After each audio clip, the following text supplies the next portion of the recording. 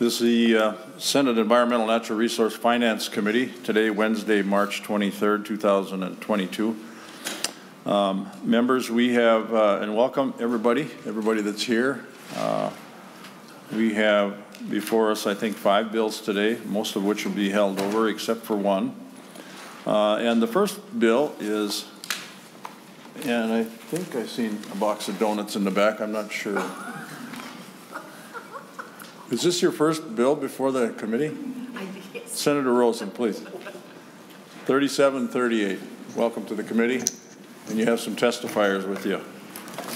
I do, Mr. Chair. Thank you very much. I didn't know I was supposed to bring donuts. We will talk about that later.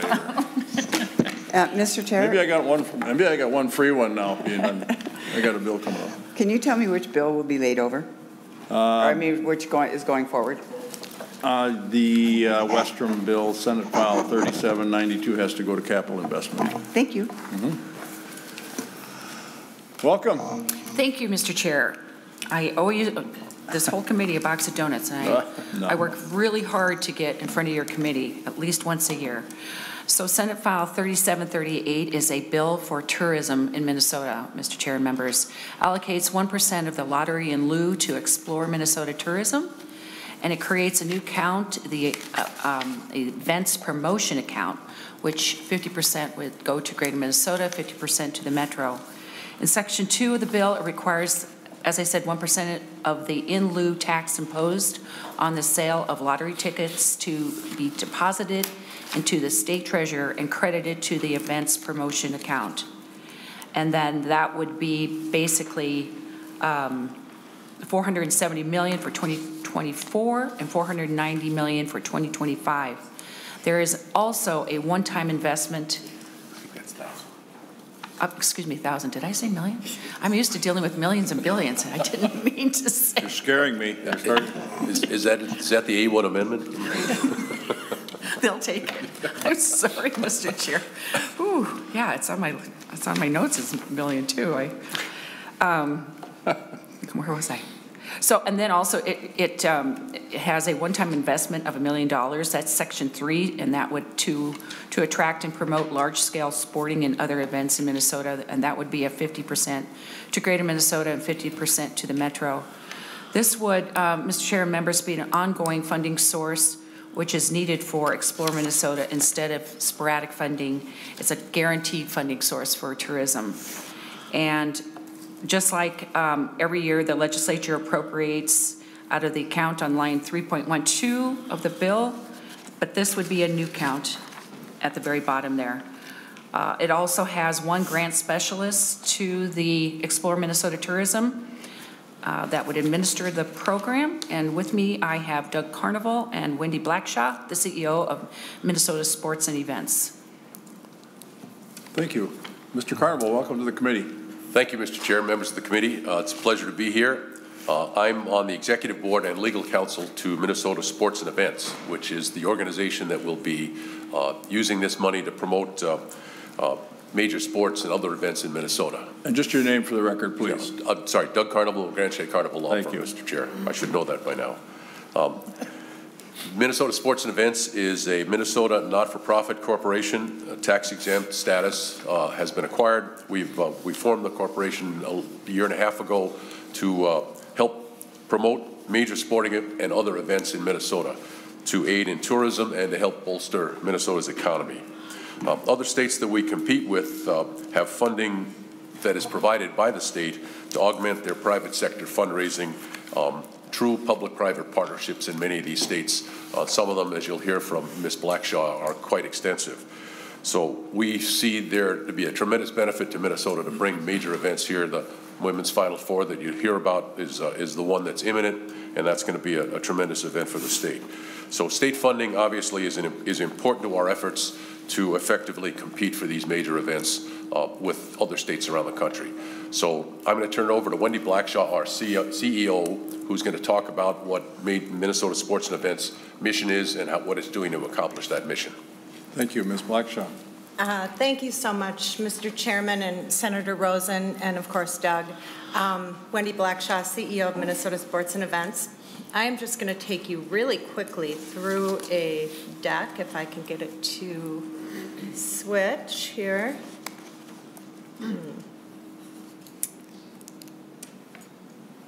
Well, for some reason it is not moving. There we go. Okay. So who is Minnesota Sports and Events? We were formed 18 months ago as a 501c6, and the reason that we were formed is the CEOs of the Convention and Visitors Bureaus of Minneapolis, St. Paul, and Bloomington realized that we really needed to come together in a cohesive way to bid on and execute these mega events. We all know about the Super Bowl, Men's Final Four. We are so excited because Women's Final Four is happening next week. We're going to be welcoming tens of thousands of people back to our region, and we're so excited about that. Our goal is to bid on these events, win these events, because they bring significant economic impact to our market. Tourism, this is what brings people to fly into our airports. They stay in our hotels. They eat in our restaurants. They shop in our retail. As I said, next week you'll see a lot more people in town because of Women's Final Four, and we want to continue to do that. This is what brings sports tourism into the market. We also have legacy initiatives that we work on, and just for example, for Women's Final Four, we have done a statewide reading program. We are building a basketball court in a school in North Minneapolis. Every single event that we bring into the market will have a legacy community component to it. And then obviously reputational. These events are really important to us. Every event like Women's Final Four has a national broadcasting component, so we are going to be on ESPN next week constantly, and they will talk a lot about Minneapolis, Minnesota, what a great place this is, and we want to change the narrative back to this is really a great place to live, work, and play. So who is involved in Minnesota Sports and Events? These are the logos of the people who are on our board. We're very fortunate to have a really great board of directors. I will not go through the entire list, but you can see that this is a great group of people who are doing this because they really care about the community. We are a nonprofit. We are not generating revenue. We are just here to put on these events and bring this economic, reputational, and community impact to the market. So accomplishments to date. We've been very, very busy. As I said, we're executing Women's Final Four next week. It starts on Sunday with a huge fan fest out at Mall of America. We did the NHL Winter Classic in January when typically hotel occupancy is very low, and we saw an increase of 266%, so great example of how these events really make an impact.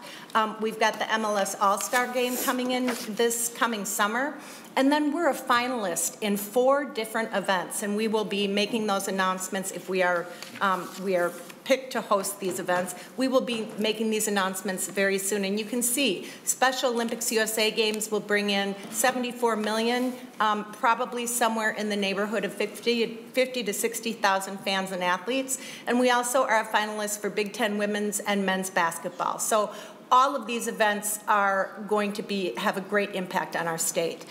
In addition to that, we've bid on 30 different events in the past 18 months, so we are constantly bidding on events. Men's Final Four, Women's Final Four, once again, are up for bid, and we're working on those as well.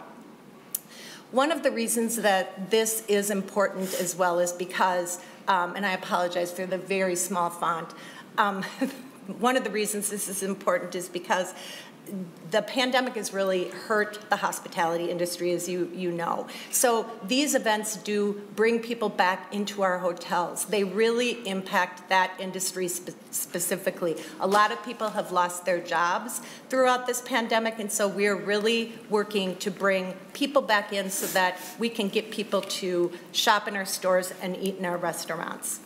This just shows hotel occupancy between 2019 and 2020, and you'll see that obviously we took a huge hit and we are just now starting to build back.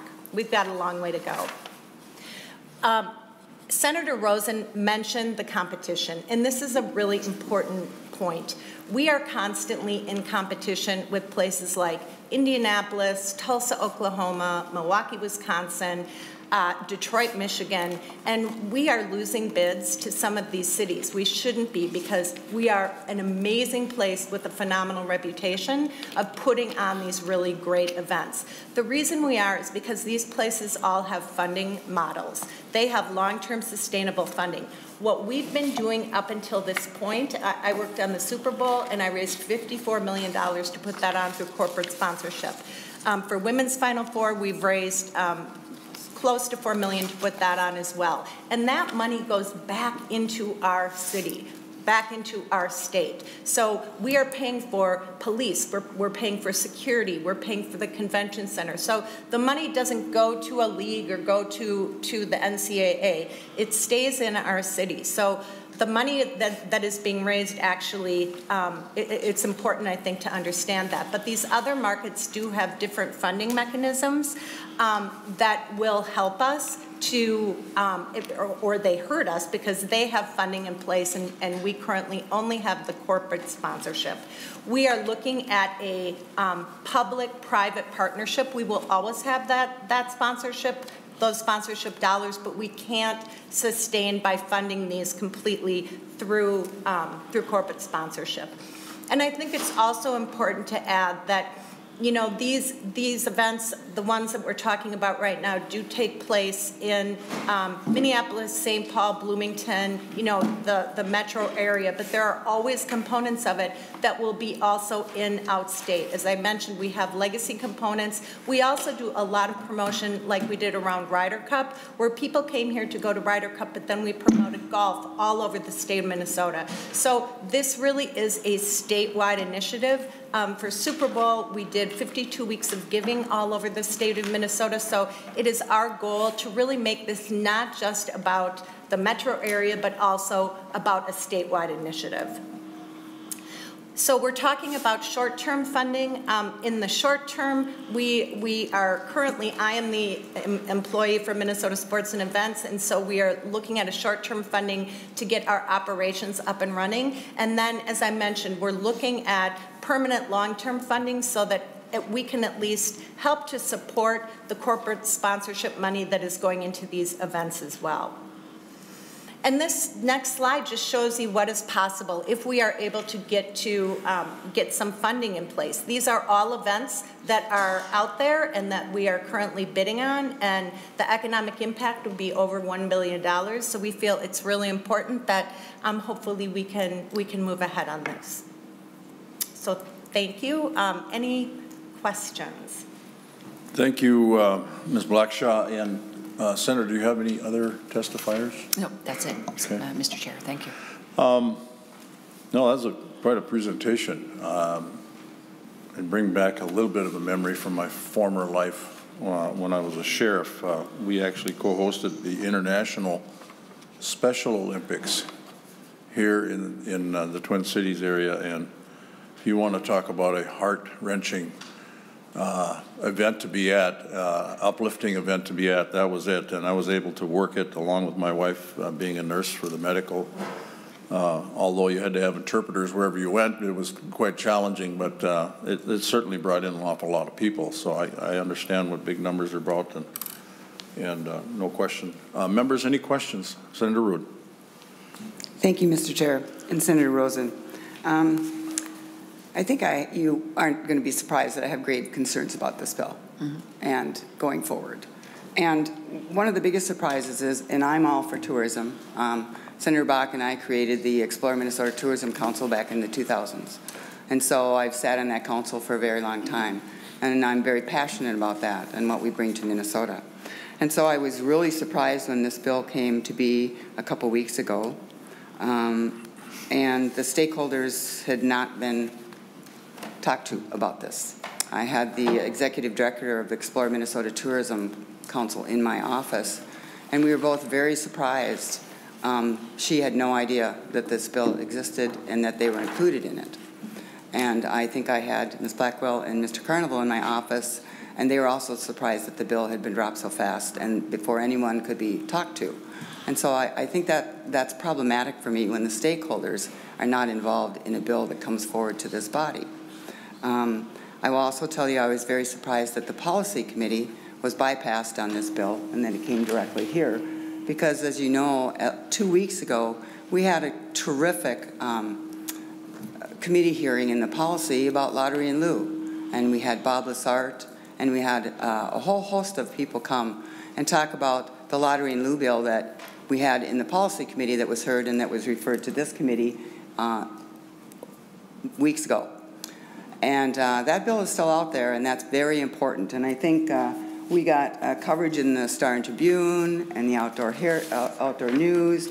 We did a capital report on how important it was that the lottery in lieu money is really an important part of the environment and what it was, the constitutional amendment that was put forward. This afternoon in my committee, I have the reenactment or the reinstatement of the lottery in lieu bill, the constitutional amendment, because it has to be put back on the ballot, and we'd like to get that done this year. I think I would have a very hard time making the argument to the voters in Minnesota that now the environmental money is going to sporting events. I don't think they ever thought that it would be doing that. I think it's a very dangerous path to go down, that you now start taking the lottery in lieu money and fund sporting events. I think the sporting events are wonderful. They do bring wonderful dollars here. This is just not the funding source to do that. So, Senator Rosen, I have grave concerns about this bill and how you're spending the money, and that the stakeholders in this bill were not consulted or talked to, or even myself, who sits on the Explore Minnesota Tourism Council, and that this bill bypassed the policy committee because it's very definitely a big policy issue. Mr. Chair. So, Senator Rosen. Thank you, Mr. Chair. Well, thank you, Senator Ruud, but actually, I'm the one who is surprised because this is the first time I've heard of any dissent on this bill.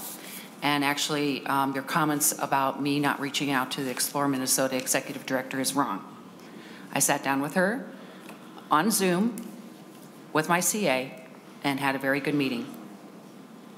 And no one came to me and told me that there was trouble with you, Senator Ruud, about this bill. Now, actually, I do feel that sporting events, you're just narrowing in on the sporting events. I'm looking at tourism as a whole. If you consider a bass fishing contest a sporting event, okay, or a muskie fishing contest, sorry, Mr. Chair, or a curling contest, or anything that's I consider a resource or a natural resource for Minnesota, not part of tourism, and shouldn't be funded ongoing, well, that we're just going to have a difference of opinion on this. But I do believe that this is a perfect place to support one of our resources in Minnesota, and we should be very proud of this. And why not have a dedicated fund uphold and be the foundation for all these events that we could have coming to Minnesota that really benefit this state, across the entire state. Thank you. So I'm sorry you were misinformed, but I had a very good conversation with her, and you never came to me, Senator Ruud, so this is where we're going to have a problem. And Mr. Chair and Senator Rosen, I had the executive director in my office, and I do have an email from her on how surprised she was that this bill was dropped and included in Explore Minnesota Tourism. So that's my information there. And I think as the chair of the committee, when you put a bill in, it would have been a very easy conversation for you to have with me. So we'll probably differ on that. Mr. Chair, I'm not sure where Explore Minnesota has problems with this. They're getting $76,000 to execute as an administrator for this program. I'm not sure where the problem is with that, but I did have a very good conversation with her. And perhaps she does not agree with this, but I also know her past experience. She was a lobbyist, and now she's the director for Explore Minnesota Tourism. Mm-hmm. And we are giving her a tremendous amount of money to execute an activity that's the betterment of this entire state. Members, we're going to move on here. We do have other questions, but I'd like to go to Mr. Mueller with regards to how this is going to be set up. And Mr. Mueller. Mr. Chair, before you move, I would like to make a motion. like to make a motion? Yes, Mr. Chair. We're going to have a discussion before we make motions. That'd be fine. The motion is relevant. Understand. Thank you, Mr. Chair. The motion is relevant to Senator Root's comment, so I think it's pertinent that I present that motion right now. Okay. What is your motion? Thank you, Mr. Chair. I am concerned, Senator Rosen, about this issue as well. And I believe that we do need to have ample conversation in Senator Root's committee. I would like to hear more about that. So I would like to present a motion that this bill be re-referred to the Committee of Natural Resources and Legacy, Mr. Chairman and members. Mr. Chair, comments? Senator Rosen. I believe that your jurisdiction is for the lottery in lieu and not Senator Root's committee. Is that correct? That's correct. Any financial appropriation has to come through my committee. And sometimes it'll slide by. We'll understand that once in a while, but this is the appropriate committee. It would eventually end up here. Yes. Mr. Chair, if I may speak to that, the lottery in lieu bill that I had went to the policy committee because it's a major policy change. And this would also be a major policy change. And so I think it's really appropriate to come through the policy committee first before the finance committee. That's the way we've always worked this. Mr. Chair? Okay.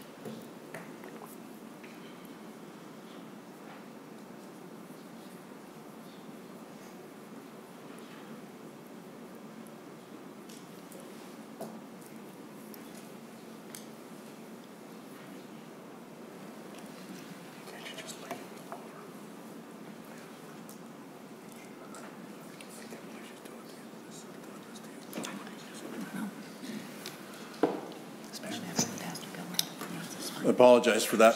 Got a little advice. So your motion, would you repeat your motion, please, or maybe the staff can do that?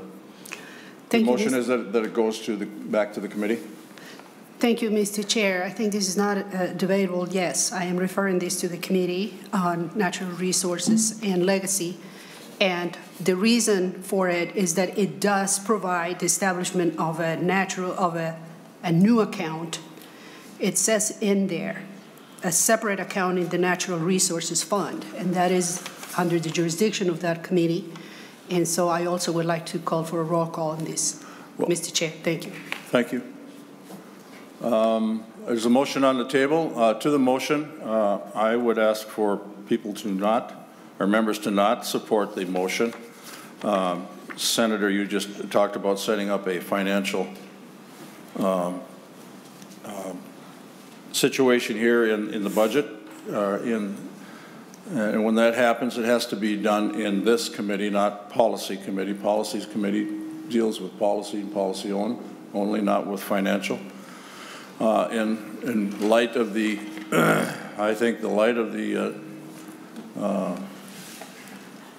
guidelines, not guidelines, but deadlines that we're up against here too is certainly going to be a factor. So any further discussion on the amendment, but we'd start out with the roll call. If not, is there any further comments from the members?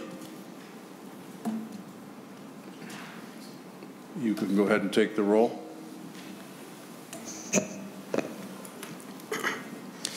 Chair Ingebrigtsen? Chair votes no. Vice Chair Root? Yes. Senator Torres-Ray?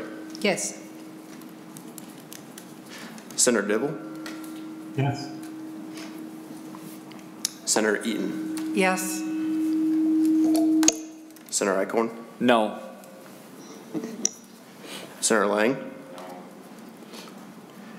Senator Tomassoni.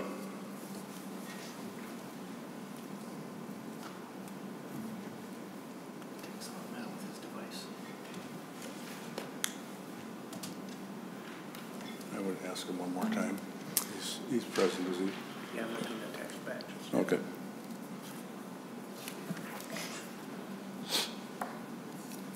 Maybe you send us one more time, please. Ask him one more time for the record. Senator Tomassoni,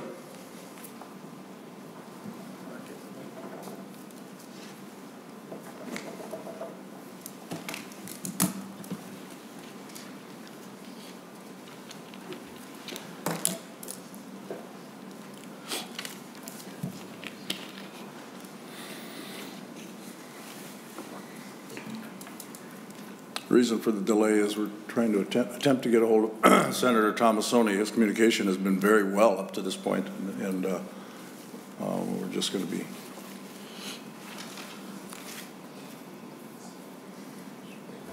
Mr. Chair, it was really fun to hear Senator Tomassoni testify. Yeah. In my committee. Oh, okay. Yeah. And he used a voice modulator, and he actually spoke with us in the committee, and it was really amazing to hear his voice when Senator Bach presented his bill.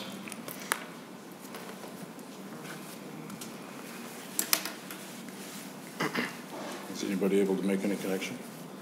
I tried texting. Senator Bach might be able to get a hold of them a little easier than we can.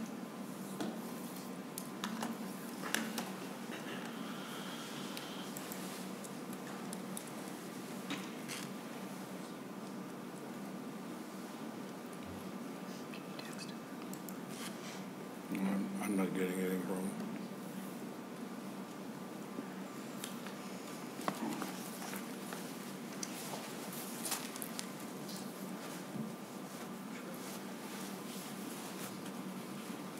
Senator Bach, this is rather unusual. Is somebody in connection with him? Do you know? Okay. Thank you. You better ask him. Better ask him what he said.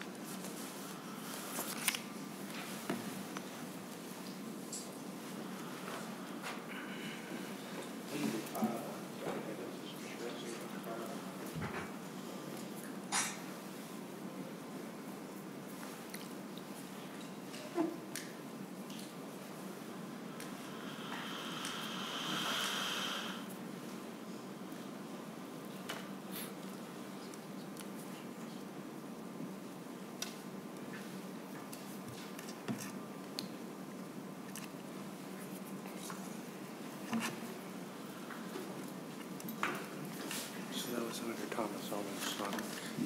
His son's wife is with the senator right now, and he's going to send me her number. He forwarded the message, so we should hear back very soon. Okay. Sounds like we're making a connection, members. We'll hear back here real soon. Can you hear us? Yes, we can. Is that done? Okay, I have that computer here. No. So go ahead and ask Senator Tomassoni about how he votes. Does he understand the motion? He voted no. Okay.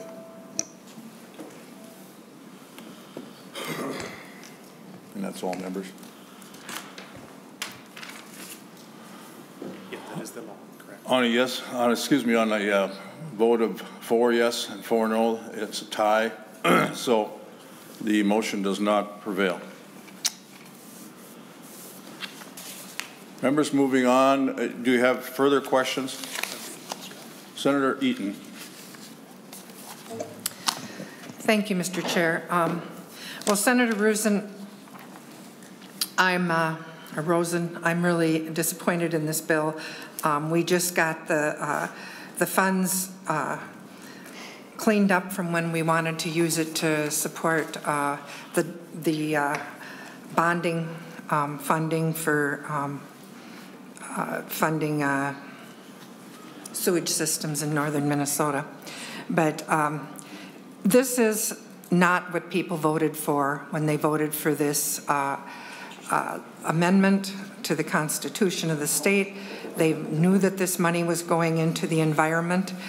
This takes money from the DNR, which does for activities like parks and trails and game and fishing. And it sets a really bad precedent for future funding for DNR. How would you go about protecting natural resources funding in this funding stream if you were to start this? Is that a question, Senator Rosen? Yes. Senator Rosen. Thank you, Mr. Chair. Thank you, Senator Eaton. This is a very small portion, 1% of the lottery in lieu that comes in. I think people are losing sight of the benefit that this is going to happen to the entire state. And I remember this discussion that we had when we were trying to pass the stadium bill, Mr. Chair. Do you remember that? I do. And the people who voted no on that were the very people from Minneapolis and St. Paul in the metro area. And it was the greater Minnesota members that carried that bill through the very end, where it's the people that work at the stadium and those events and the tax base are from the metro area. So I'm just very surprised that this bill, who we are trying to focus some money to greater Minnesota, and obviously there's going to be a lot of attention in the metro area on something like this, and we are capitalizing and promoting our God-given resources. I really feel like this lottery in lieu is a perfect example for an avenue and resource for the Explore Minnesota Tourism Department, because we want to be the best stewards of the money, absolutely, and I do feel strongly that department can do that. But they have been hit. They've been hit very, very hard. So why not give them an opportunity to support each other and really get some momentum going? Mr. Chair? Follow up. Thank you. Well, Senator Rosen, I don't disagree with your purpose. I disagree with where you're getting the funding. We have a $9 billion surplus. There's absolutely no reason to raid the environmental DNR fund to fund this. It's this is not what people voted for. This is just another fund that was dedicated to the environment, which needs all the funds it can get with the climate change, et cetera. And we don't need to be raiding it for sporting events. Mr. Chair. I'm sorry, who's asking? Mr. Chair. Mr. Carnival. The way I understand the bill's language, it takes 1% of the lottery in lieu of money out of the general fund, which is some of the lottery in lieu money goes into the general fund, some of it goes into the environment. This takes 1% out of the general fund, puts it into the environment fund, and then uses it for this purpose. So it's not taking any money that's existing in the environment fund that's currently being allocated and used. It's adding a 1% into the pot. Thank you. Now we'll get some more clarity from Mr. Mueller. And then Senator Dibble, I see your hand is up. We'll go to you next, and then we're going to move on. Mr. Chairman and members, yes, the way this the funding works, currently 72.43% of the lottery in lieu money goes to existing natural resources accounts. One is the heritage enhancement accounts, then there's a state parks account, a metro parks account, a trails account, and then another account for the zoos.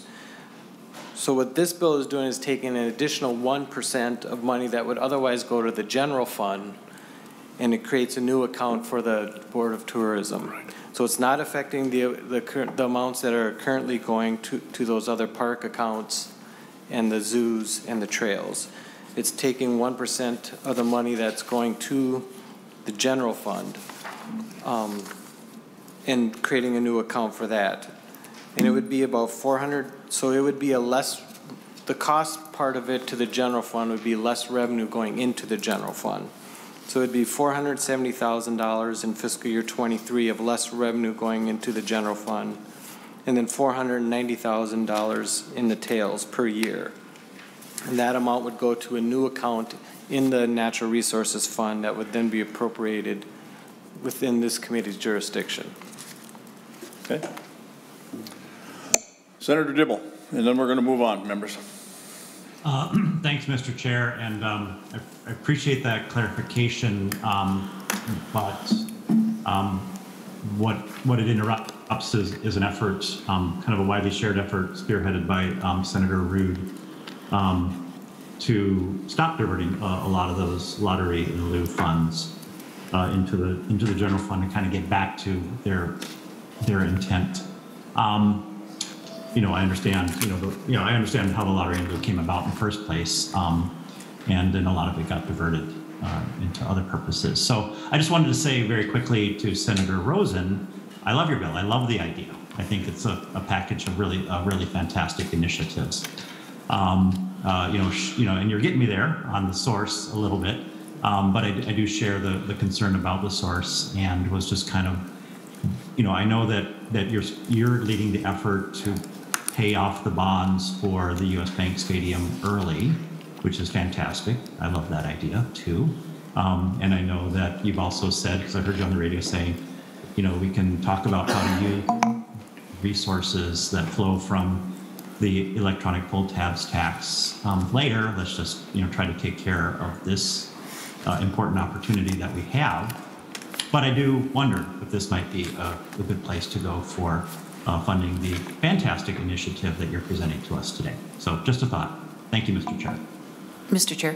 Thank you, Senator. Senator Rosen. Thank you, Mr. Chair. And I appreciate that comment from Senator Dibble about that. Once we get that stadium paid off and on the way, absolutely. I think those are wonderful opportunities.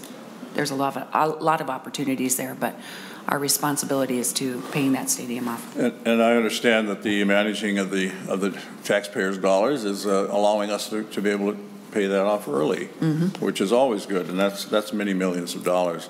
And I should also note that there's comments about taking away from the environment. Folks, we all know how many millions and hundreds of millions of dollars we spend on trails, on just dollars from legacy funding for environmental and natural resources, the DNR funding. It's just endless amounts. This idea that we're not spending anything on our clean water and air here in Minnesota is, I can't even imagine where that comes from, because they're not paying attention, whoever's making those comments. So with that, members, we're going to lay this over, and thank you, Senator Rosen. I'm not sure that $1 million is quite enough, actually. So it was 470 billion. Thank you very much. No, let's stay with the millions. Thanks. And Mr. Chair, I would just like to note my opposition to this bill and ask you in the future. I have a bill that came way before this bill, 2766, also lottery lieu, that we would have an equal conversation about that bill in this committee. Okay, members, we're going to move on to Senator Westrom. Senate File 3792.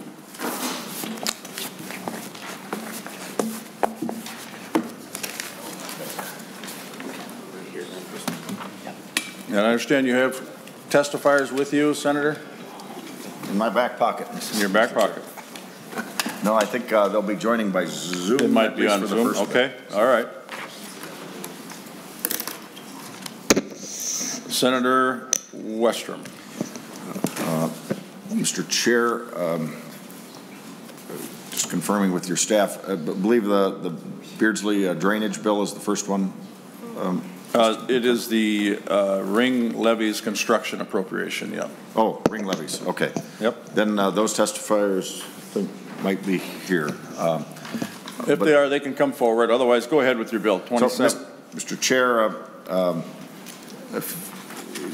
the bill with the ring dike levees in front of you is a bill to appropriate about $360,000 to areas in the farmsteads in the Red River Valley where maybe other drainage or holdback or flood easements just don't work because of the topography. And so in rare cases, but there are some where a ring dike levee around the property, the home, or the farmstead is part of the solution to help mitigate flood risk and flood issues in the Red River Valley. Bois de Sioux watershed is on the south end of the Red River Valley watershed. Part of my district, the western edge of the state of Minnesota, Traverse County, Wheaton area, covers part of Stevens County, part of Grant County, all the way up, going up into Wilkin County, which is the Breckenridge area members, which is the headwaters of the Red River, and that continues to flow north, one of the rare or few rivers in the world that flow the wrong direction, if you will. Members, the Red River is certainly a big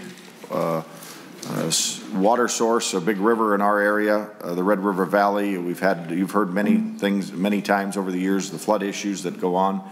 From time to time, we continue to work on improvement and having more places for the water to be stored or held temporarily through natural and other impoundment projects that have gone on.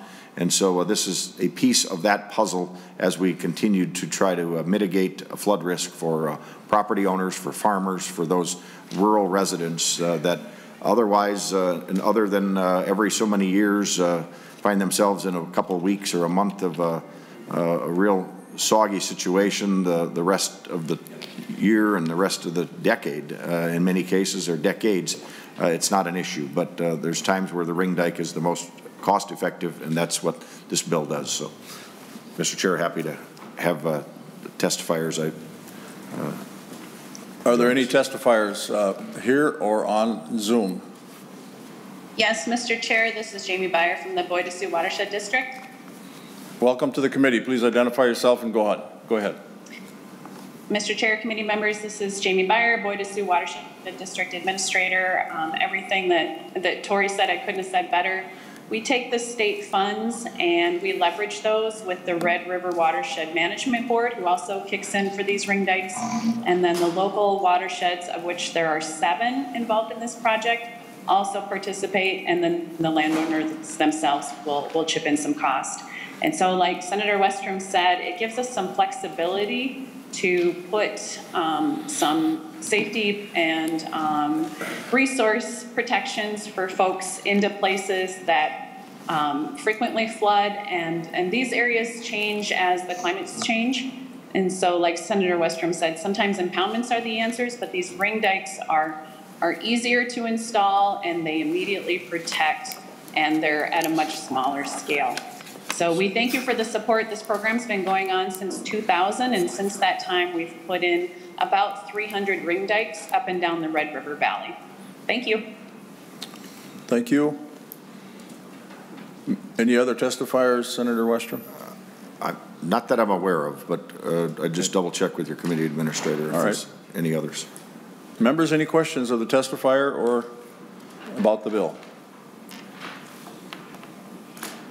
I've traveled to Red River Valley, as you know, Senator, many, many times, and see ring dikes all along there, and it's quite an amazing thing for a private person to have to do that along the river. And but I understand this is a 50% match. Is that correct, Senator? Mr. Chair, I believe that's right. I'd ask council to just confirm that. Mr. Mueller? Isn't that how you read it, or Mr. Stanley? Mr. Chairman, Senator Westrom, yes, the language in the bill says the grant may not exceed 50% of the cost of the project. Right. So there would be at least a 50% or one-to-one match. Okay, Senator Dibble has a question. Thank you, Mr. Chair. I don't have a question. I just wanted to make a quick observation. I wanted to indicate to Senator Westrom I'm supportive of this bill. I think my taxpayers would be happy to send money out to Western Minnesota to the Red River to help with these flooding issues, just like we're happy to send money all over the state to help with all kinds of infrastructure issues. But we've seen a number of these flooding, stormwater issues come. Senator Rosen has had several. I think we had Senator Dames, a few others, these one-off helping communities that can't quite pay the full freight of what are really, really expensive projects for flooding that has picked up in pace and will continue to pick up in pace with climate change. And the governor has a fairly comprehensive statewide climate adaptation and resiliency initiative. I don't think we've yet heard it, Mr. Chair. And so I just would, again, as I've said, when we've heard those other bills, we need to think about a statewide approach to addressing what is happening. We're not going to, even if we succeed at slowing and even reversing our contribution to greenhouse gas emissions,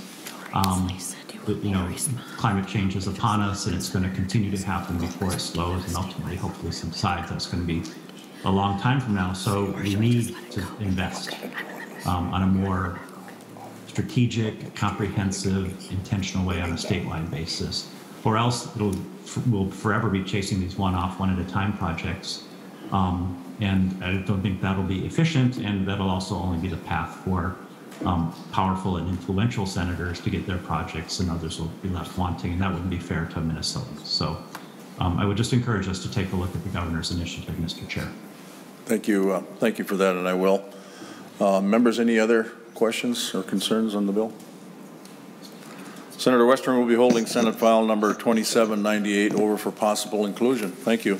Very good. Thank you, Mr. Chair, and thanks to Ms. Beyer for her contribution as well from the Boyd of Sioux, and members, appreciate your consideration.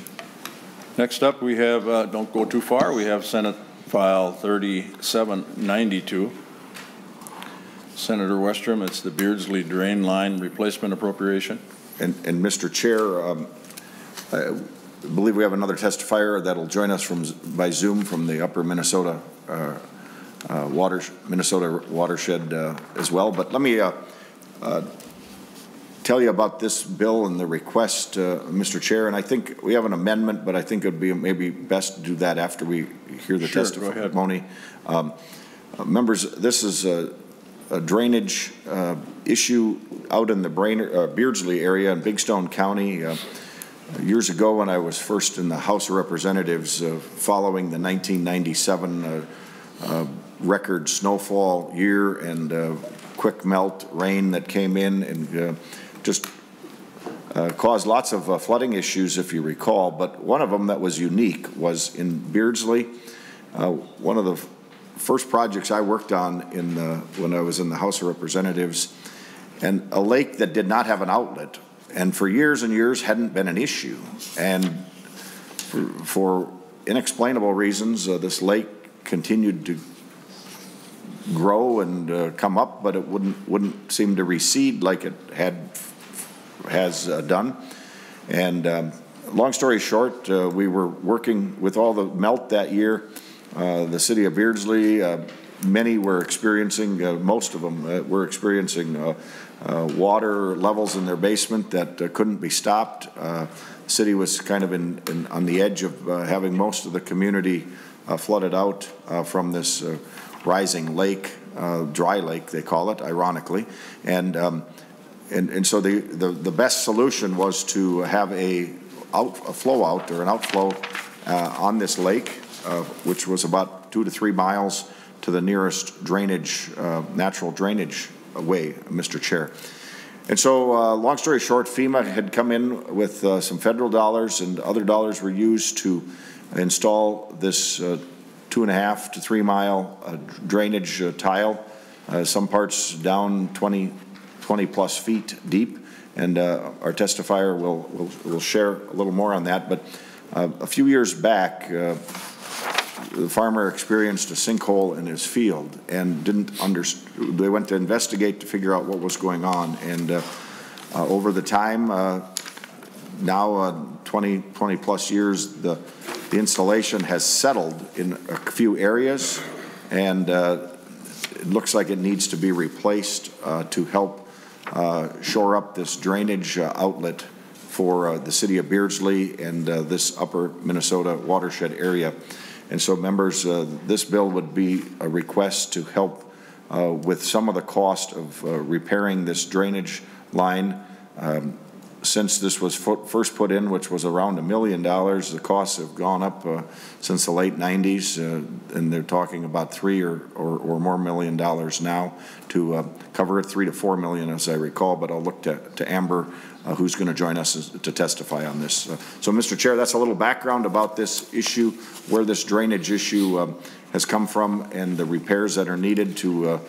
They've temporarily gotten some excavators out there and put some patches in the drain pipe, but they've scoped it and also found that it's settling in different areas. Apparently there's no recourse to the contractors that put it in the first place, and they're looking to put in PVC pipe or more secure product that wouldn't be so subject to settling as the cement culverts were that were put in. And so but literally they could see down to the pipe in the sinkholes, and all that dirt was flowing off into the drainage area. And so we want to also stop that and get Dry Lake back to its system that has worked very well to keep the city protected, and the levels in Dry Lake at a workable and reasonable level. So with that, I'd be happy to have our testifier share a little bit more about it. Senator Westrom, I think you've described the bill well, and you also have the A1 amendments and author's amendment. In your description, that now includes $2 million appropriation. And Mr. Chair, the amendment will change it to GO bonds instead of cash. That's right. Was one time I thought maybe you had a piggy bank sitting around under your table up there, but that was supposed to be a joke, members. But anyways. Well, it was a good one. Anyways, the amendment would change it to $2 million GO, and I'd ask you to re-refer it to the bonding committee. We know the bonding committee chair is here, and he carries a large checkbook, so that's probably true. So, yeah, that's why it will be referred to. But members, Senator Westrom is an author amendment, the A1 amendment. All in favor say aye. Aye. Opposed, same sign. Senator, your bill is in order. Do you have a testifier? You said again. I believe Amber, the director at Upper Minnesota, was going to join us. Okay. Amber, are you there? Is she with us? Please identify yourself. Welcome to the committee. Good morning. I'm Amber DeShatis, Administrator for the Upper Minnesota River Watershed District. Senator Westrom did an excellent job of kind of overviewing the current conditions of the outlet for Dry Lake. I think I'll just jump kind of directly then to what would probably be our plea. An appropriation to the city of Beardsley would provide us with an opportunity to really be a little bit more flexible in how we choose to repair and replace the system. We could look at holding water on the landscape in additional areas, which would then likely decrease the size of the necessary pipe needed. We believe that 36-inch reinforced concrete pipe, designed in 1997 under emergency action, was just designed in a way that, doesn't hold up to the rain events that we see nowadays. These, 4 or 5 inch rain events. We've then got water flowing through this system in addition to water from infield, kind of trying to infiltrate through these, concrete culverts that weren't tied and we assume weren't really bedded to, today's standards. I'd like to note that the city of Beardsley's population is around 181 folks. An assessment to repair and replace the system would really cripple the city. And so, this appropriation would really help alleviate some of that financial burden. And that's all I have for you. I thank you for your time. Thank you very much. It's amazing that we have such challenges here in our committees. We have bills coming forward because of the drought. We have bills coming forward because we have too much water, and it's quite an amazing state when you think about it. Members, any questions at all about the bill as amended? Senator Westrom, any final comments? I don't, Mr. Chair. Just appreciate your time and indulgence, and appreciate having it passed over to the bonding committee. Okay. Senator Lang moves that Senate File 3792 as amended to pass and refer to the Capital Investment Committee. All in favor say aye. Aye. Opposed, same sign. Thank you, Senator Westrom. You're off to the Capital Investment Committee with that one. Yeah. Mr. Chair, if I I'm sorry, Senator Dibble, did I miss you? Well, I was a little slow on the draw. So okay. I just want to say that is the nature of climate change, Mr. Chair. It's better, people used to call it global warming. It's better known as climate confusion. And it's going to result in droughts, and it's going to result in floods, and it's going to result in extreme cold weather and extremely hot weather. So that's why we're going to see all kinds of problems coming forward that relate to all kinds of upheaval on our landscape. Points very well taken, Senator, and we know that you are certainly a proponent of paying attention to that particular issue, and I know it was global warming at one time, now it's climate change, but you said it's referred to what else? No, I'm sorry? Climate confusion. Climate confusion, okay. Yep. All right. I think that's a pretty good description. So, thank you. Members, we're going to move on to the next bill, Senator Tomassoni, Senate File 4052. And I understand Senator Bach will be presenting the bill. Senator Bach, welcome to the committee, and you have a testifier.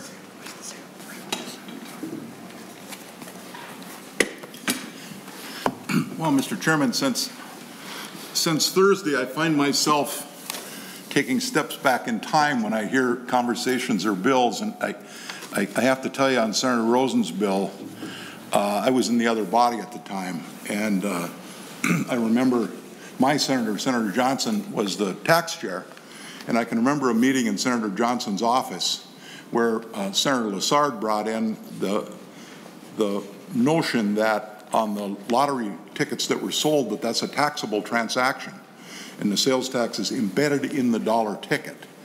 And so a bill came forward that acknowledged that this 6.5% at the time of the dollar that's collected in the lottery really should go to the state's general fund. And the legislature agreed with that, and we made a change that moved 6.5% of that dollar ticket over to the general fund, and then that legislature made a decision about how they wanted to spend it. And this legislature certainly has the authority, I think, to spend that money any way they want to. I don't think we own the precedent of something that happened in the 90s, but clearly that was the intent, is it's a taxable transaction, and 6.5% should move over to the general fund for the legislature to spend. And I don't believe that's a question of the Constitution. So, because the Constitution amendment didn't say we're going to charge $1 for the tickets. So anyway, I just wanted to get that out there for all the members to hear, because I was part of that conversation when that happened. Mr. Chairman. It's good to have that institutional knowledge. There's no question about that. I bring to you, Mr. Chairman, a bill on behalf of Senator Tomassoni. It's been around this committee before. We've appropriated money to do the planning for this. There is an old mine pit just outside of the city of Buell, Minnesota, in Itasca County, where and all the old mine pits are filling up with water, the old natural ore mine pits, and it's just how much water just depends on where the water table is. And in the case of the Canisteo pit, the water table as the mine is filling up is going to be higher than the city of Beauvais, and at some point in time here, the city's going to flood. So we're going to have to enter into some kind of a mitigation strategy to try and relieve some of that water out of that mine pit. So the DNR has done we've appropriated the money for the pre-design. This is the bill for the money for the actual construction and I'm not sure if it's a pipe or what it is, and DNR could maybe testify to that. But Mr. Chairman, there is an amendment, and what the amendment does is it acknowledges that as the DNR works on the alignment of what I think is going to be a pipe, I guess it could be a trench, I'm not sure, is that they're going to have to acquire land in that corridor. And what the amendment does is acknowledges that if there's not a willing seller there, that the department, consistent with the terms that MMB sets forward in bonding would be enter into a long-term lease for some portion of that corridor where the water is going to be diverted. So, Mr. Chairman, that's, and then it also makes the appropriation not expire at the end of the biennium, because this may take longer than 2 years to construct. So it pushes the actual use of the money out an additional year to 3 years rather than what normally would be 2. So, Mr. Chairman, that's the A2 amendment. Okay. Remember, I think members have finally got that, and it's online. Is that correct? Yes. The amendments? The A2 amendment. To get the bill in order, Senator Bach offers it's an author's amendment. The A2 I'm not amendment. on the committee, Mr. Chairman. I'm sorry? I'm not on the committee, Mr. Chairman. Someone else has to offer. Oh, that's right. I'm sorry. Senator Eichhorn offers the A2 amendment to Senate File 4052. All in favor say aye. Aye. Opposed, same sign. Mr. Chairman, I have one of our Itasca County commissioners from Senator Eichhorn's district here, and I've known him for a long, long time, decades, I think is fair to say, and I'm pleased that he made the trek to St. Paul, and as I presented my bills and Senator Tomassoni's bill, I've made it pretty clear that if it's important, you probably should show up here. This is a people business, so I really appreciate that Commissioner Trent has come down to kind of put a face on what the city of Beauvais is facing.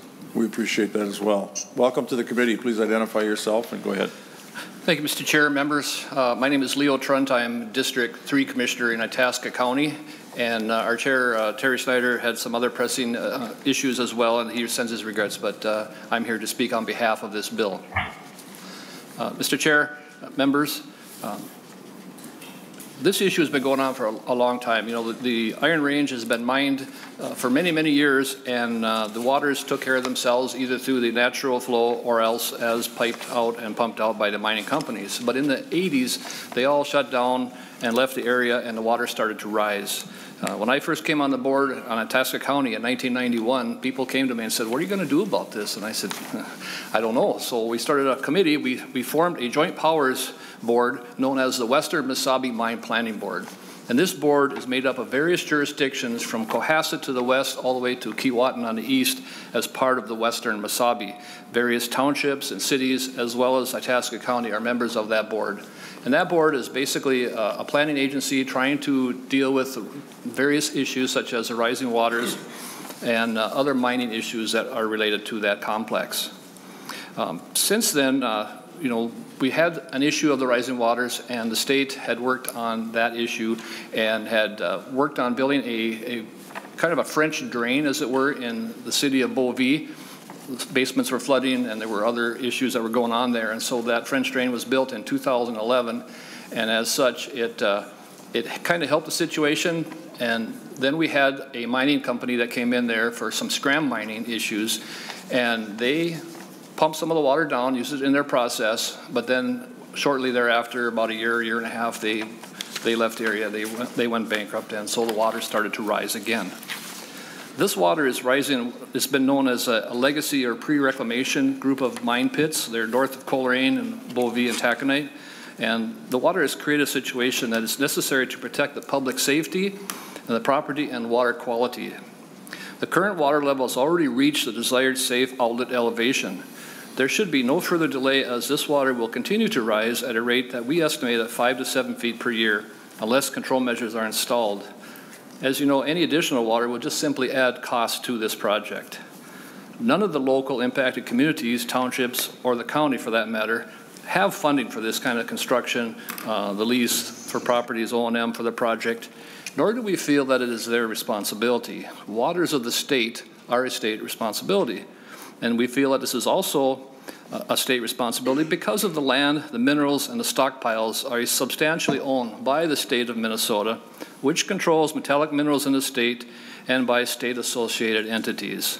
Also, the state of Minnesota controls all permits regarding the water, the air, and future use of these properties. The state has gained from past taxes to this property, as well as stands to gain in future taxes, lease, and royalty fees, and any future production taxes paid from the iron ore resource. Given the projected time needed for construction and placement into operation, funding should be provided for this during this legislative session. We feel it is a critical issue. The flooding, the wet basements, saturated soils, and increased property and infrastructure damage has already occurred between 2005 and 2010, especially in the city of Beauvais.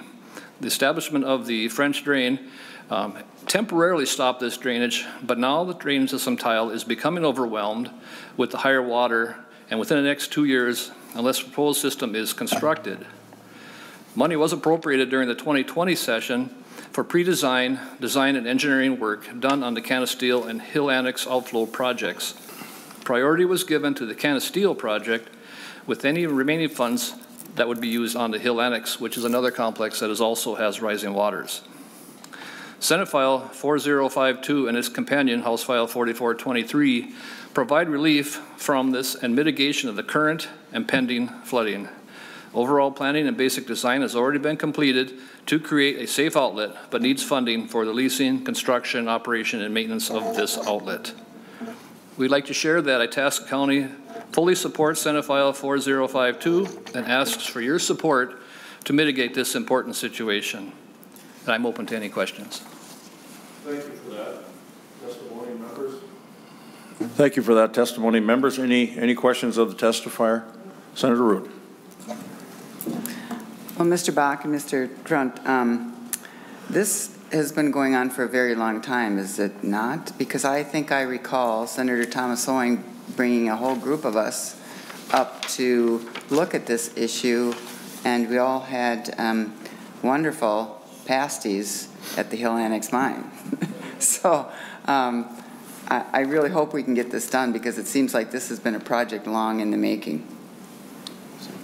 Mr. Chair, member, Senator Rood. Go ahead. I totally agree with that statement. You know, we thought we had it solved, and we were on the process. DNR was in the process of building this discharge to Prairie River at that time in 2010. But because of the mining operation, the scram mining that was taking place at the time, and the efforts that had been done on the French drain in Beauvais, I suppose they thought that that was a solution, and the mining companies were taking care of it. But as you know, mining is up and down, and that company failed, and so then there was no more pumping by them for their process, and so now the waters are continuing to come. So, Senator Tomassoni.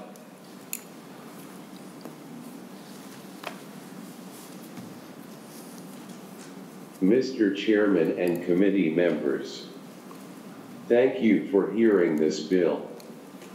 It is an important issue and is a good bill, and I would appreciate your support. Thank you, Senator Bach, and thank you, Mr. Chairman and committee members. Thank you, Senator. Mr. Chairman. I believe he said it was a good bill.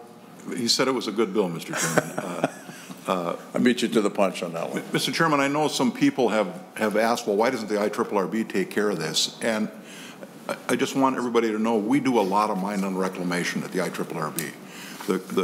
The current law is that mining companies, when they mine, they have to reclaim the slopes and the banks of anything that they mine out. The old mines that needed reclamation before there was a requirement of mine and reclamation, the IRRB has been doing, and we're still doing today. We used to grow about 600,000 trees a year in our growth chamber at Iron World for reclamation purposes. We don't do that any longer, but we do spend a lot of money on mineland reclamation. The mining companies spend a tremendous amount of money on mineland reclamation. But the water issue doesn't belong to the mining companies. It doesn't belong to the IRRB. It's under the jurisdiction of the DNR. And this really is a DNR situation, and it's unfortunate that it's taken so long and created so much anxiety for so many people, but I really hope that, and I know Senator Tomassoni hopes we can get this issue resolved for those people that live in that vicinity. Thank you, Senator. I have one more question. Senator Dibble.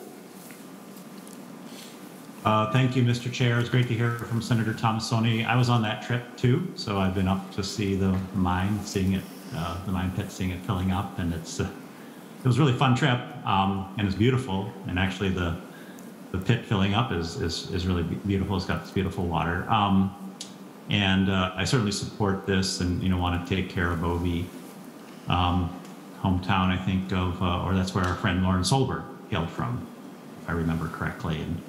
And also, little trivia fact, the Minnesota official painting of Minnesota, the man, you know, praying over his bread and his Bible was I think originates from Bovee. But Senator Bach, you touched on a question I know my constituents are going to ask me, which is, you know, why aren't the mining entities responsible for solving this problem? And I've actually never really had a good answer for that. Does it just predate the time in which we made these requirements of the mining companies to clean up them after themselves, or is this just an understanding that this is something that's left in the public realm to resolve after mining operations are finished, or how do I respond to that question? Senator Bach. Mr. Chairman, I think, you know, DNR might be able to respond to that better than I can, but, you know, the mining dates back to 1881, and there weren't, you know, in the early decades of mining, there weren't requirements on reclamation, and we didn't have requirements on reclamation for a lot of things in addition to mining. So there's a lot of really, really old mine pits that predated any requirements for reclamation issues. Many of our cities on the Iron Range draw their water out of these mine pits.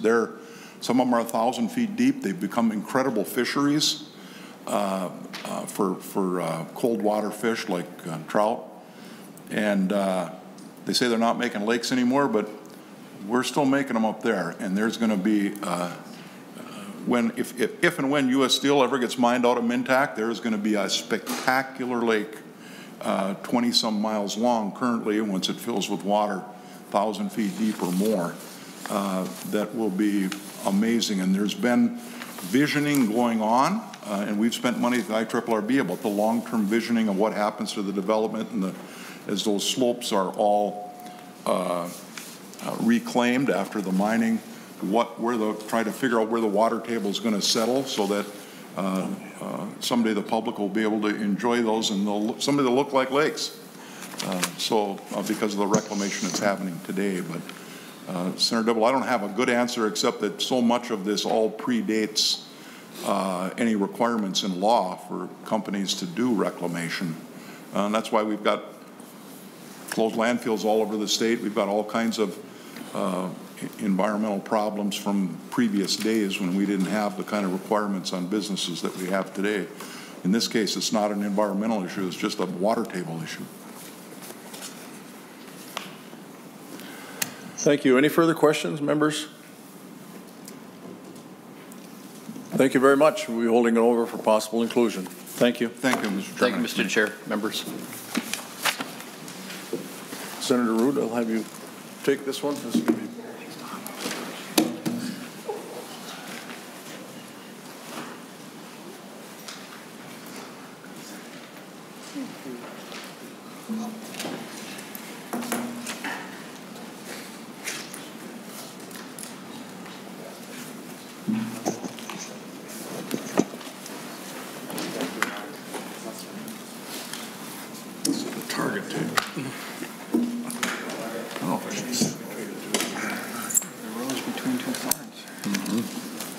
Senator Ingebrigtsen. Thank you, Madam Chair. Senate File 639, when you're ready.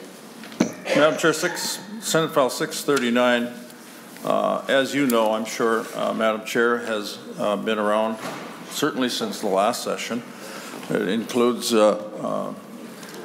things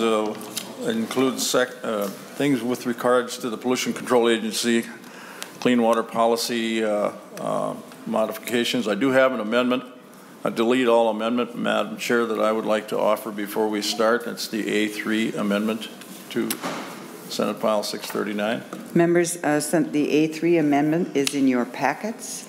Senator Ingebrigtsen offers the A3 amendment as an author's amendment. All those in favor say aye. Aye. Those opposed, motion carries.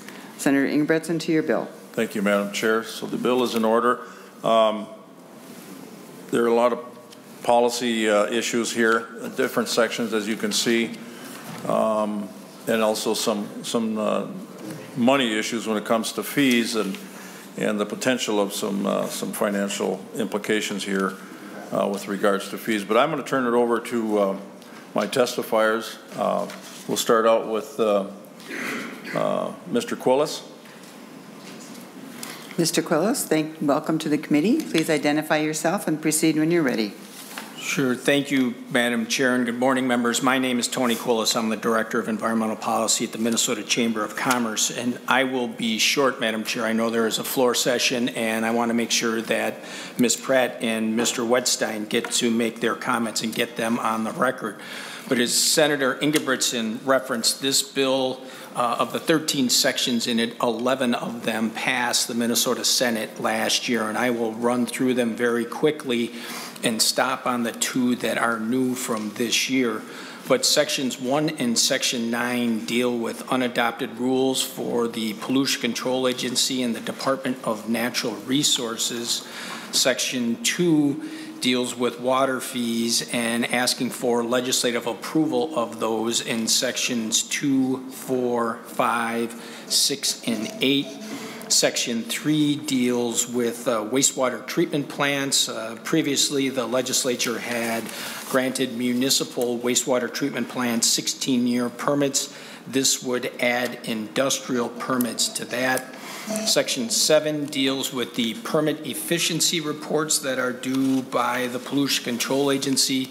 This would ask, a couple of years ago, when we first started them, they were twice a year. We moved it back to once a year. This would ask them to come back to twice a year and provide a couple of more details in terms of permits that have been completed and permits that have been received, and then tease out, if you will, industrial and municipal permits. Madam Chair, to continue on, Section 10 deals with petitions for environmental assessment worksheets. This would say, rather than have the individual signatures be anywhere in the state, it would be in the county where the economic development project is proposed or in one of the adjoining counties.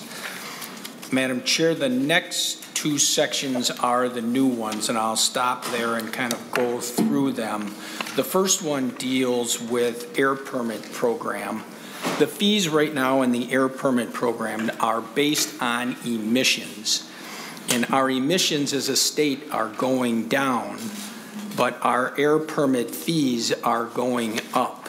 In 2019, the air permit fees were $117 per ton, and now they're estimated to be in 2022 $171 per ton. So 2019, 117, and then in 2022, they're estimated to be 171 per ton. So we think there's a disconnect there, Madam Chair and members. As emissions are going down, the fees are going up. So we're going to ask the Pollution Control Agency to look at other states in Region 5, take a look at how they do their funding for air emissions, whether it be they get more general fund money, is there an application fee, do they do construction permits differently, and then to report back to the legislature to see if there's a different way to looking at those air emission fees. Section 12 deals with some openings specifically in the air permit program at the Pollution Control Agency.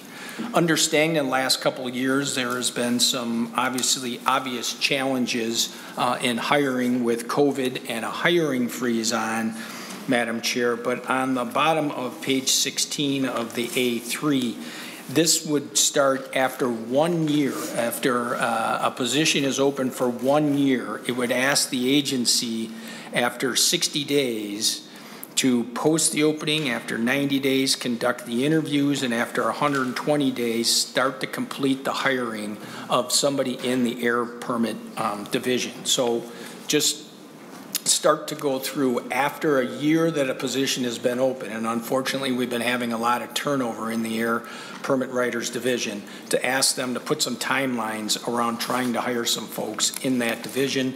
And then section 13 is also from last year. Just ask the agency to ask the EPA for some revisions to our state implementation plan on reissuance of permits, and that the air dispersion modeling would not be required for simple reissuance of permits. Any new permits any major construction changes that result in new emissions would have to do it. This is just for a simple reissuance of a Title V permit.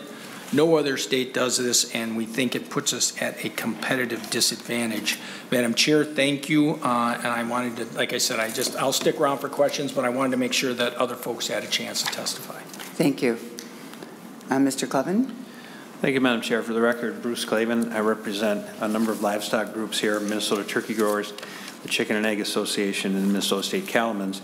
I just have supporting testimony from our industry on the DE, specifically on the legislative approval of fee increases. We believe that the legislature should raise the revenue, not the agency raising its own revenue. And then on the unadopted rules on lines 1.5 for the DNR, 12.3 for the PCA, we also support the provisions there. I would point out to members specifically on that language that the issue here is enforcing or attempting to enforce an unadopted rule. I think there's a difference between putting out a guideline and enforcing it. And I noted, I just grabbed the MCEA letter off the table back there and read it. For example, they say that this will effectively gag the agencies by preventing publication of any documents. It doesn't. They can publish all the guidelines they want to. The question becomes, are those enforceable? Are those legally enforceable? And the bill simply says you can't enforce them as legal documents. You can publish them all you want and help the industry comply. Those are different things. Thank you.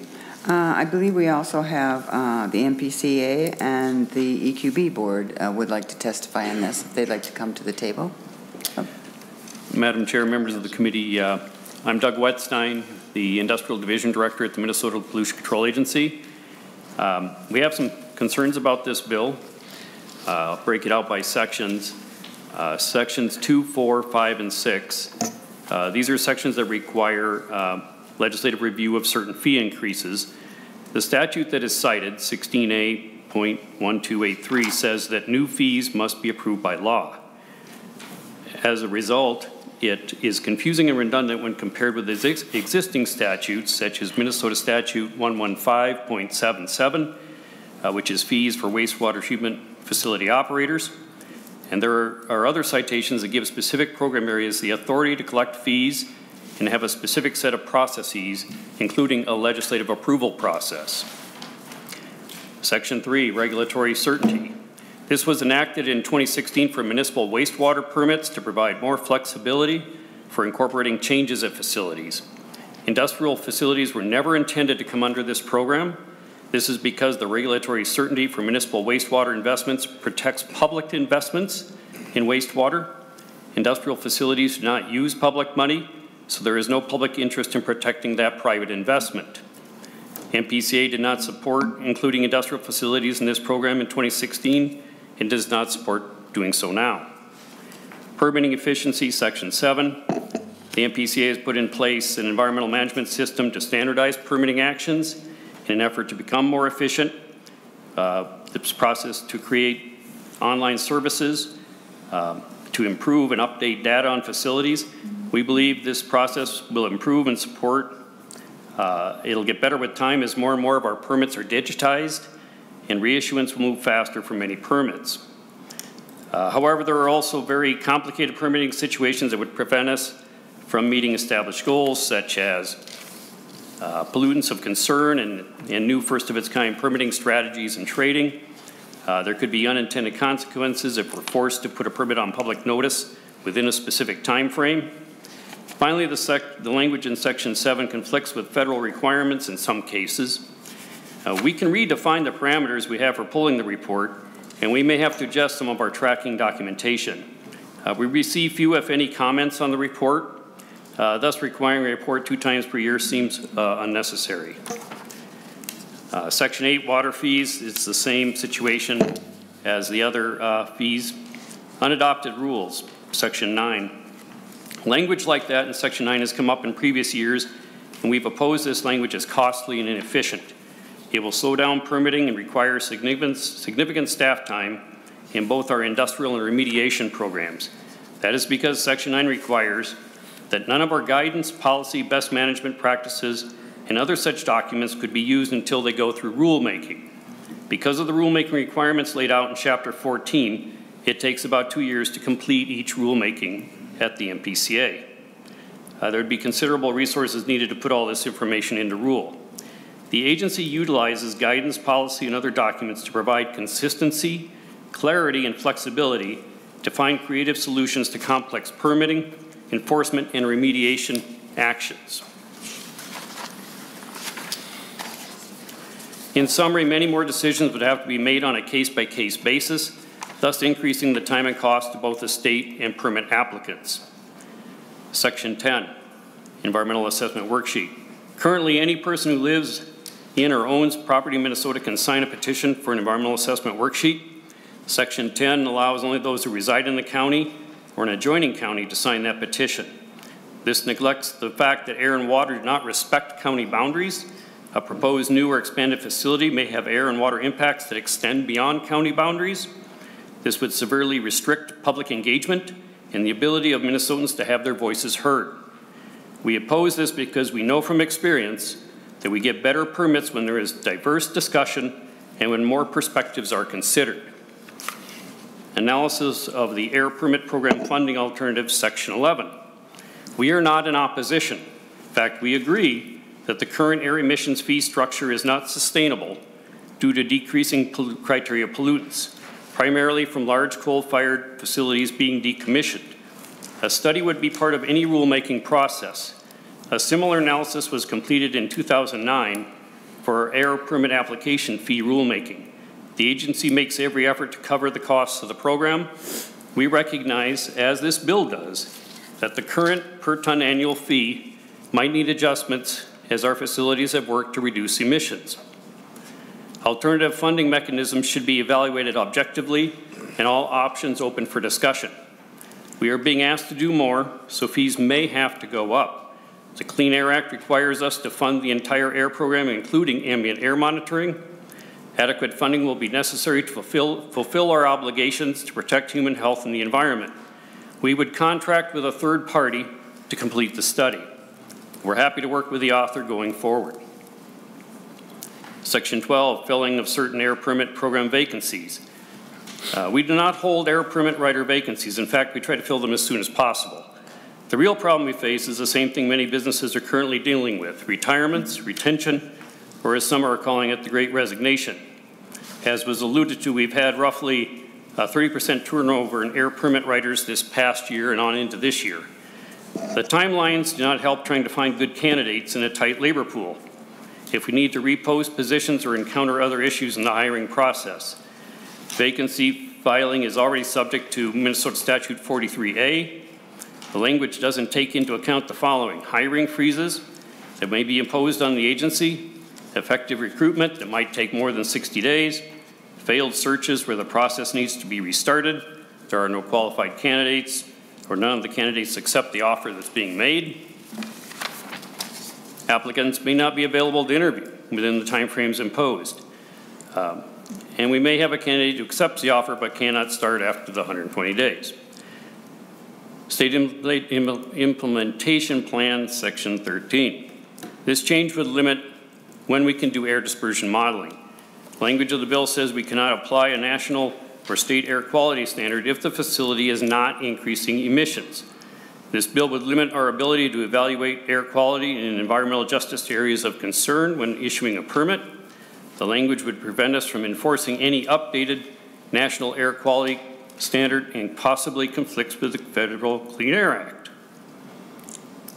This section is not in the best interest of the agency or the regulated community because of its unintended consequences. The language will slow down permit amendments, which are usually made for changes the permittee wants to be issued quickly. I'll stop there. For these reasons, MPCA opposes most of Senate File 639. And I'll just note that a fiscal note request has not yet been received. Thank you. With that, we have EQB Board, Katie Pratt. Welcome to the committee, and please state your name for the record. Good morning, Madam Chair and committee members. My name is Katie Pratt, Executive Director of the Environmental Quality Board, and my comments this morning are on Section 10 of the bill.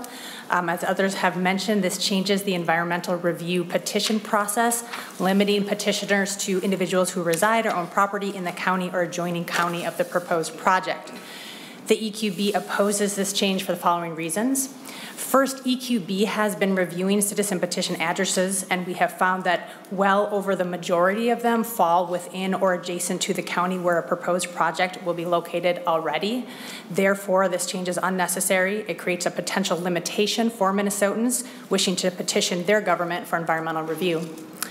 Second, this provision would prohibit Minnesotans from signing on to a petition when they have cultural or recreational ties to the location of a proposed project, but do not reside or own property in that area. Not all Minnesotans own property in the places that matter to them. This should not prevent them from requesting environmental review if they're concerned about the potential environmental impacts to those places. And then finally, as others have stated, air and water don't respect county boundaries, and proposed projects could have potential for significant environmental impacts beyond the boundaries of the adjacent counties. Thank you for your time this morning. Thank you. Members, are there questions? Oh, Senator Eaton. Thank you, Madam Chair. I don't really have questions. I just wanted to state for the record that as in the past, this annual bill, I still oppose it, and I support the concerns and positions of the MPCA, the EQB, and the MCEA. This bill does not benefit the people of Minnesota. Thank you. Are there other questions? Senator Dibble. Thank you, Madam Chair. I think we're coming to the appointed time. We've spent a lot of time on some of these ideas in years past, and Senator Ingebrigtsen, I'm sure, will have that opportunity again on the floor before too long, so I'm looking forward to that. But I'm particularly concerned about what Ms. Pratt just testified to in Section 10. So I have a question for you, Mr. Chair, if I could. If I were to just take two scenarios. If I owned a cabin or rented a cabin up north regularly, that was 2 or 3 counties away from where I live here in Minneapolis, and there was a project that was going to have some impact on the lake or the recreational area that my cabin was located in. Could I sign a petition in that circumstance to ask for environmental review, or say I fish a particular stream up north, and there was going to be a project upstream, a county or 2 away, that was going to affect that fishery? Could I sign a petition in that instance to ask for environmental review to more closely examine the impacts of that project? Senator Ingebrigtsen. Would one of the folks like to answer that question? According to statute now? Is that what your question is, Senator Dibble? According to your proposed Section 10. Go ahead. Well, Ms. Pratt. Yes, thank you. Well, according to what we're reading and interpreting here, so currently the way the law reads is you just have to be a resident of Minnesota, so reside in Minnesota. And so this would change that to just be in the county of the proposed project or adjacent. So it would limit it considerably. So in the scenario that you're outlining, Senator Dibble, my understanding is no, you would not be able to sign on to a petition in that case. Senator Dibble. So, Mr. Chair, I would be very careful about proceeding with the provision of Section 10, because I think we will have a firestorm of opposition if it comes to light that that's what this accomplishes. Thank you. Members? Madam Chair, members, I just want to clarify that I think what Senator Dibble's question is going to is the question of what constitutes residing somewhere. Is it sufficient if you rent a cabin or if you're just there for a few months out of the year? But that word reside is in the current law. And so the bill does not change the word reside. It changes the area with respect to which you're concerned about whether somebody resides or not. But if there's any question about what that word reside means, it's a question that exists with respect to the current law. And so however the EQB currently interprets that word, I assume is how they would interpret it if this bill were passed. Thank you. Members, are there other questions? Senator Ingebrigtsen, I believe this bill is to be laid over. Do you have closing comments? No, I don't have any. I know it's been an ongoing, as Senator Dibble has stated, this has been an ongoing bill for some time, and I think it takes a good look at here of what the regulations and the fees, I think, are probably one of the most concerning things that this committee is worried about. And you know, it makes some pretty good points. When the emissions are going down, the fees are going up, and so I'm quite concerned about that. I'm also concerned about the last point that was made with regards to who can sign the petition. If it's going to be a statewide petition over one issue and a minute part of our world here in Minnesota, you know, maybe that's not quite so fair. But if you live real close, I think that seems to make good sense to me. So, with that, Madam Chair, if it can be laid over, that'd be the proper. Thank you, Mr. Chair. With that, members, Senate File 639 will be laid over for possible inclusion. Seeing no more business before this body, we are adjourned. Thank you. Thank you.